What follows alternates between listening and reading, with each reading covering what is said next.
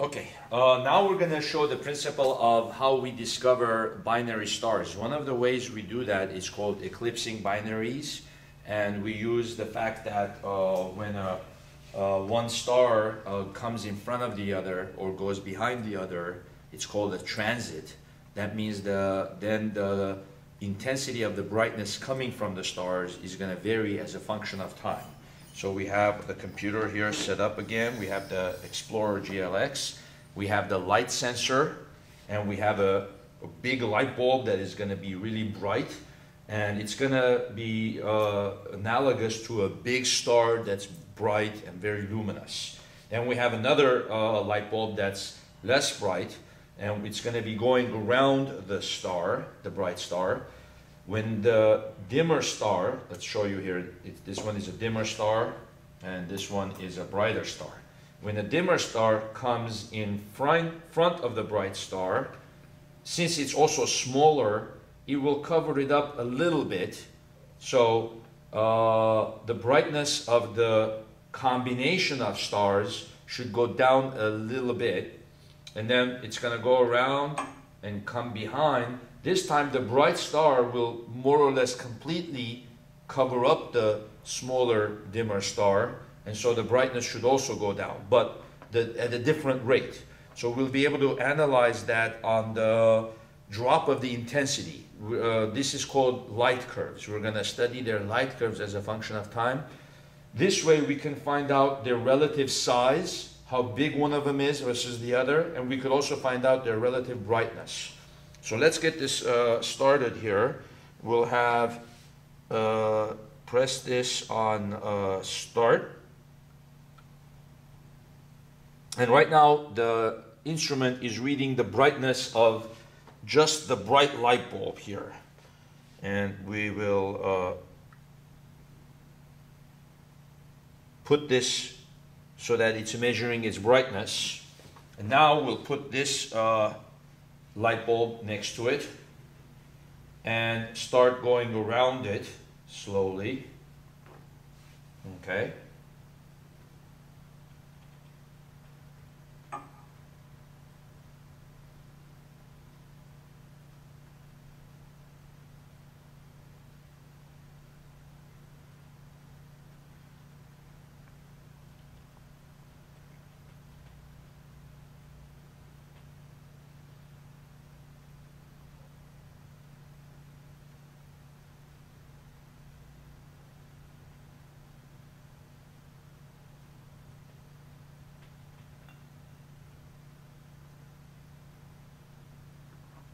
Let's turn them off.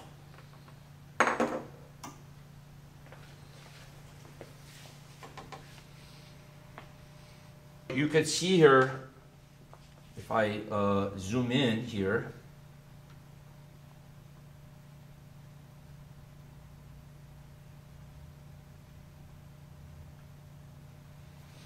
this is what astronomers do all of the time. You can see the intensity of the system. This is a 900. It's kind of varies, then it comes back, it comes down sharply, goes up, then goes back to normal, and then it comes back down, goes back. So what's happening is that every time one of them is being blocked by the other one, the intensity of the system is going down. I want to add something to this binary star light curve demo. When we were doing the taping, I forgot to mention that this here is the beginning of the eclipsing of the big light bulb by the small light bulb. So you could see the small light bulb is starting from this corner, coming in front of the big light bulb. So that would be like a small star starting to eclipse the big star. The sharp peak here is when the small light bulb is right in the middle of the big light bulb, and then the front edge of the small light bulb is starting to come out, and the eclipse is beginning to end. So by the time it reaches here, the small light bulb is completely out. Then it comes around, and now the small light bulb is falling behind and is being eclipsed by the big light bulb. But because the small light bulb is much dimmer, the drop in the intensity is not as much, and it lasts a little longer here. because it goes through the big light bulb, it takes a while because it is smaller, and then it comes out. Then the small light bulb comes in front of the big light bulb again, and it continues. So this way we can kind of see one drop is not as much as the other, and then one drop also lasts longer. That means this is the smaller star, and this is the bigger star being eclipsed by the smaller star. So you could see that you could do very detailed calculations and analysis of the binary star system with this method. Thank you. Now the other kind of use of this could be this.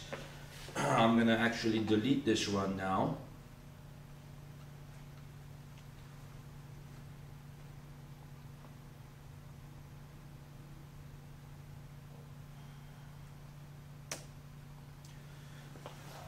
This time, let's say that there's a planet going around the star.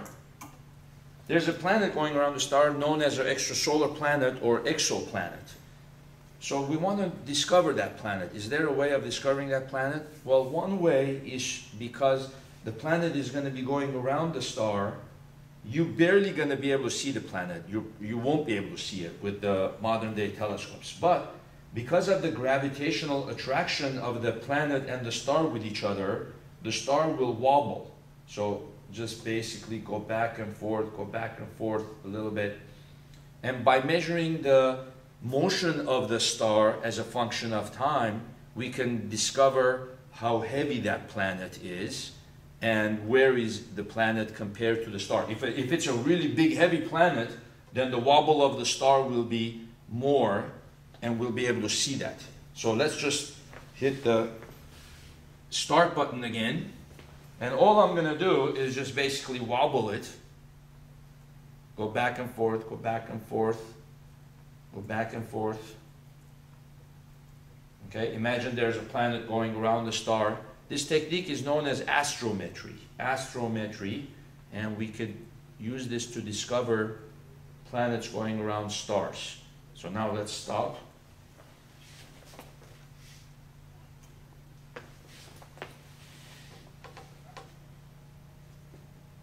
Stop.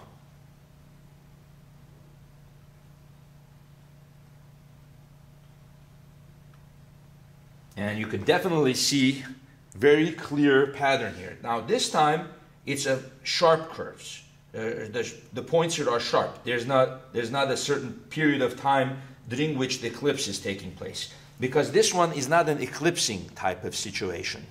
It's just that the star is getting it's wobbling its motion. So you can see here the intensity of the light goes up when the light comes close to the sensor. The intensity of the light drops when the light goes away from the sensor. So it goes up and down and up and down and up and down in a very clear pattern. If it's a very heavy planet, this means that the planet is pretty heavy because it actually changed quite a bit. Now, on top of that, what if the planet is actually eclipsing the star? So let's delete that.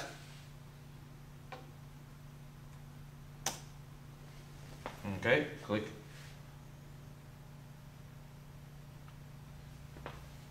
Okay, so I'll use just my finger as an analogy. Imagine my finger is a little planet, and now I'm just going to go around. Okay, so besides causing it to wobble, I'm actually going to be eclipsing it a little bit. Okay, so,